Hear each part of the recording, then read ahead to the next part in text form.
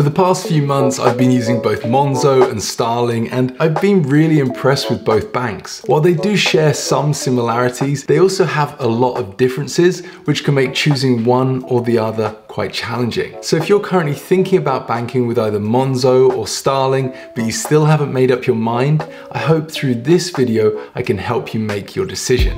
Also for this video, we'll only be comparing Starling and Monzo's free accounts. And to help you make your decision, I've come up with these 10 categories that I feel contain qualities and features that you would choose when considering your bank. Within each category, I've done my best to research and accumulate as much information that I can share and compare with you. Of course, some of these categories might not be important to you, so do feel free to use the chapters below to navigate through the video.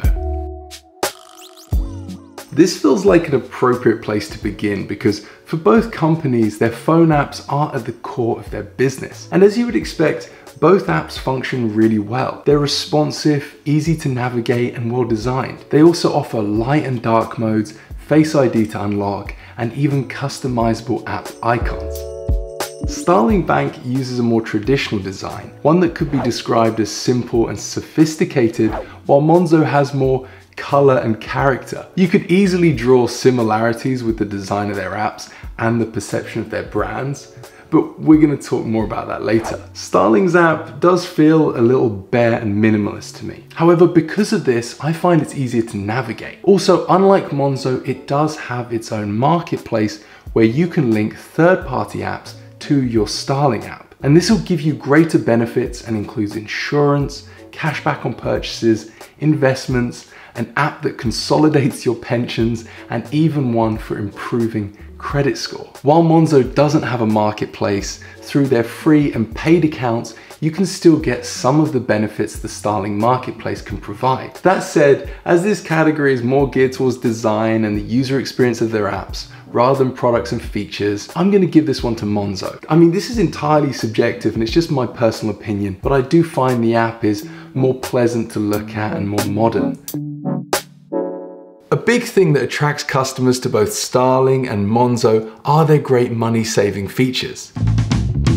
Monzo has a product called Saving Pots, while Starling have their saving spaces. They're like having a separate balance, not quite an account, but instead a place where you can set aside money from your main balance so you can save it and avoid the temptation of spending it. Both Monzo and Starling allow you to set a custom name for your saving balance, as well as an image. With both banks, you can also set up direct debits and standing orders from your saving balances. This can be a great way to ensure you always have enough funds set aside for important payments. They also come with a roundup feature that allows you to round up each payment you make to the nearest pound and deposit the difference. For example, if you jumped on the bus and your fare was say £1.90, that payment would then be rounded up to £2 and 10 pence would be deposited into your saving balance. With Starling, you can reach your target faster by applying a multiplier of ×1, ×2, ×5 and ×10. Monzo also offers this through their advanced roundup feature, however that's only available to Monzo paid accounts. Also, any money you hold in a Starling saving space contributes towards the interest your account earns. So you'll earn 0.05% on balances up to £85,000 between both your main account and any savings spaces. With Monzo, you can earn interest on your saving pots through third-party banks such as Paragon and Oak North, although free account holders cannot earn interest on their balances. You can, however, right now earn up to 1.16% with Oak North on a long-term saving pot. You just have to deposit £500 and not withdraw for 12 months. And unlike Starling, they have a number of other saving products available, with interests ranging from 0.11% all the way to 1.16%. With that in mind, I'm going to give this one to Monzo. I think if you're serious about utilizing their saving pots and not just looking to earn a little bit of interest on your main balance, then they are the better choice. They also allow you to have as many as 20 pots, while I believe Starling is capped at 6 saving spaces. While both companies allow cash and check deposits, it's quite clear which one is the best. For checks, Starling has a far better option. Through their app, you can simply snap a photo and upload up to 4 checks per week. As long as they're below £500 and don't bounce, the money should be available in your account the next working day. With Monzo, you have to post your check to them, which could potentially incur a cost if you want to send it recorded, although they do have a free post option. Monzo will notify you when they start processing the check, and it'll take up to 3 to 4 weeks to see the money in your account. That's not great.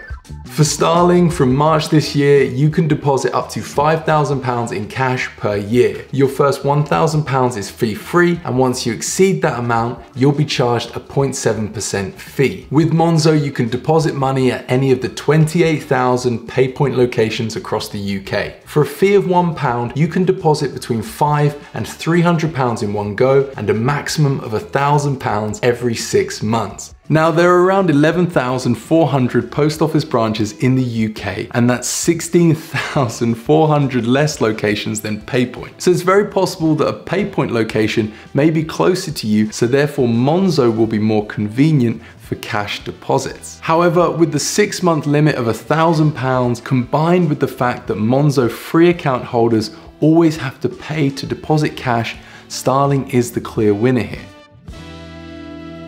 Spending analytics can be great, especially if you're someone that's serious about money management, and both Starling and Monzo do this wonderfully.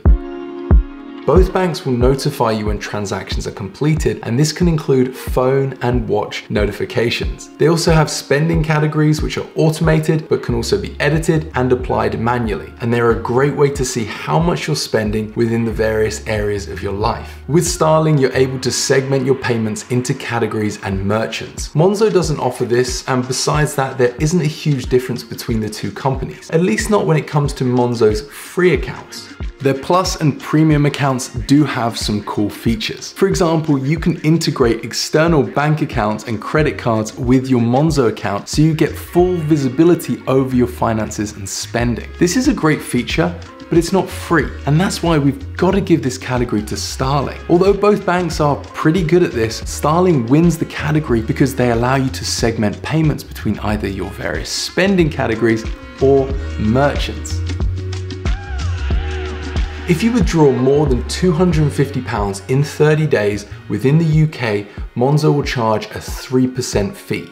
There's also a daily ATM withdrawal limit of £400 and a monthly limit of £5,500. Although Monzo says, depending on how you use your account, you may be able to get greater allowances. This includes if you pay in at least £500 every 35 days and have at least one active direct debit. Starling allows you to withdraw money up to 6 times per day and has a daily limit of £300 and never charges a fee. And unless you need that extra £100 limit per day, the fact Starling never charges a fee for withdrawals means they win this category. Traditional banks not only charge fees for you to spend your money abroad, but they also hide fees by giving you a poor exchange rate so they can further profit from your spending. Fortunately, neither Monzo nor Starling do this, and they're both pretty great when it comes to spending money abroad. With both banks, you'll never be charged a fee for international transactions, and you'll always receive MasterCard's exchange rates, which are more or less on par with the real mid-market exchange rate. When it comes to withdrawing money abroad, Monzo can charge a fee. And depending on where you are in the world, this will vary along with the maximum amount you can withdraw. Starling, on the other hand, never charges you a fee, and you can withdraw up to £300 per day. If you want to send money internationally, both Starling and Monzo offer this. Monzo has teamed up with Wise, who have a fantastic reputation when it comes to money transfer and only ever offer the real mid-market exchange rate and charge just a small fee per transaction. With Starling, you will also only ever receive the real market exchange rate, which should be practically the same as as Monzo and Wise. I compared them and I found that if I was to send 1,000 euros with Monzo and Starling, the prices were pretty similar, although depending on the delivery option, Starling could potentially be cheaper. But because there are so many factors that can influence the cost of sending money abroad, I highly recommend you visit Monito.com and use our comparison engine. All you need to do is enter your transfer details and we'll quickly tell you who the cheapest, fastest, and best provider is. It's free and it will only take a minute and it's likely to save you some money.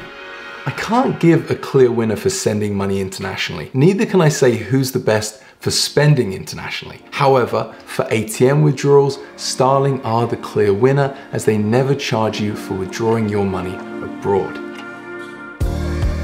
Remember how I mentioned earlier that depending on how you use your Monzo account, you may get greater fee-free ATM withdrawal limits. Well, the same thing applies to card replacement fees. Monzo says depending on how you use your account, you may get replacement cards for free. For me though, I don't have this option and it will cost me £5 to replace my card. With Starling, you can always get one free replacement card per year and after that it's £5 per card. For that reason, I have to award this category to Starling. With Monzo, if you're eligible, you can borrow up to £1,000 and depending on your credit score, interest rates vary between 19, 29 and 39% EAR. This amount of interest is what you'll be charged across a year if your account's overdrawn. Starling offers interest rates of 15%, 25% and 35% EAR and has a maximum overdraft limit of £5,000. Both banks have handy overdraft calculators that allow you to get a pretty good indication of how much you might have to pay depending on the interest rate and the amount you borrow. Although their interest rates are relatively similar, Starling's can be as low as 15%, and with them you can borrow up to £5,000. So with that in mind, Starling is the winner of this category. For this category, I've just accumulated their ratings on Trustpilot as well as the Apple and Google Play app stores. As you can see, Trustpilot is weighted slightly in favor of Monzo with a ranking of 4.5. While on the Apple App Store, both companies have a 4.9 out of 5, and on the Google Play Store, Starling has a 4.8 and Monzo a 4.7. So their ratings are practically identical. Both companies have accumulated some impressively positive reviews, although Monzo does have a slightly higher rating on Trustpilot, so I'm going to give this category to them. The financial performances of these companies and how that affects you is important, but because they're both FSCS protected, as long as you deposit less than £85,000, your money will always be safe. Now, there has been some skepticism recently surrounding Monzo. In their last annual report, they declared losses of over £130 million, and people are speculating whether they will be able to continue under such heavy losses. Although their CEO has made it clear that this year they're on course for becoming profitable. Starling, on the other hand, are profitable, although they've been in business for a year longer, so perhaps you could forgive Monzo for not yet getting there. And if Monzo can find profitability, they could potentially perform better. They have over 5 million customer accounts, while Starling has just over 2 million. Monzo is also heavily investing in the success of their paid accounts, which now have over 200,000 customers. And if they continue to grow, they'll certainly contribute to helping them becoming profitable.